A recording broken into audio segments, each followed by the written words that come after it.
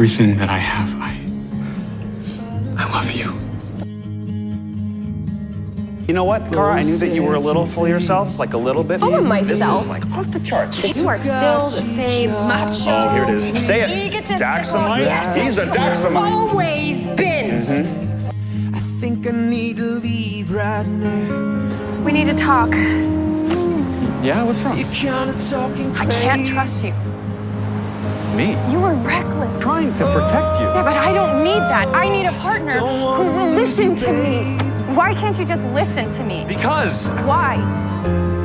I still love you, darling. Whatever's going on between me and Kara, I cannot leave her like this, okay? I need to get her back. Stay with me. Even when I don't want to. They're so tight. And I saw two people with two broken hearts. So the lesson was... Love.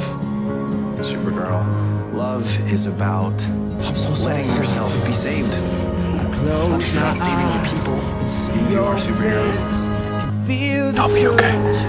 I'll go with you. No, you can't. Whatever you want, I'll go back to Daxam. I'll be your prince. All of it, just stop hurting her. I have your word. No tricks, no resistance. You have my word. Do you like me? You know you look beautiful. The weight of all these worlds on your shoulder. You have to make me feel better. Absolutely beautiful. You kissed me when you were sick. Sorry, Kara, this is the only way. As long as you're safe. Don't go. It's okay. It's okay. With Kara, I mean. There was nothing logical about falling in love with Kara. But what I felt for her, it was just... Oh, no, please. I'm gonna get you somewhere safe. I'm gonna take you somewhere safe. No, stop. Because she was a Kryptonian I should have elitist. said it And before. I was this completely self-absorbed misogynist. Alex, do something. Tell me what to do. Car, there's nothing to do.